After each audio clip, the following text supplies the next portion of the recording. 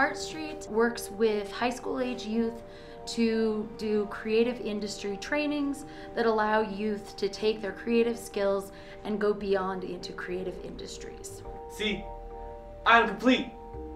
With all flaws and imperfections that change your perception of what you see, go ahead and get a good look. Cause I am Mike Isaiah Martinez, and this is me. We still live. You know, just being able to express yourself, have other people come out and be heard by other people, and possibly be able to change people's perspective on stuff. I would love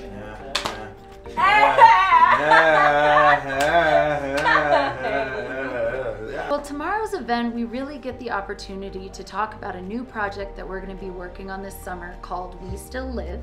And the goal of We Still Live is to take high school age youth, provide them a totally different type of creative training that allows them to work through what their creative skills might be and create community projects that they can then bring back to their neighborhoods to create a positive influence in the spaces where they are every day. I am JC. Right now we are preparing for our Art Tank presentation tomorrow at DU's Newman Center.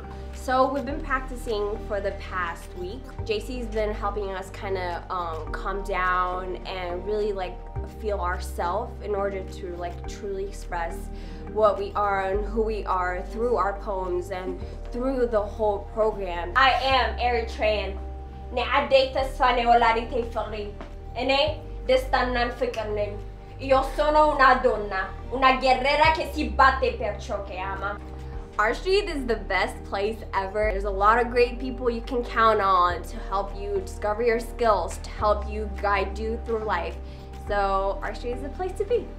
It's really empowering just to be able to share where you're from and see anyone that could relate. Art Street at Youth Employment Academy is an amazing opportunity for youth, and we should get all of the funding ever so that we can keep doing all of our awesome programs.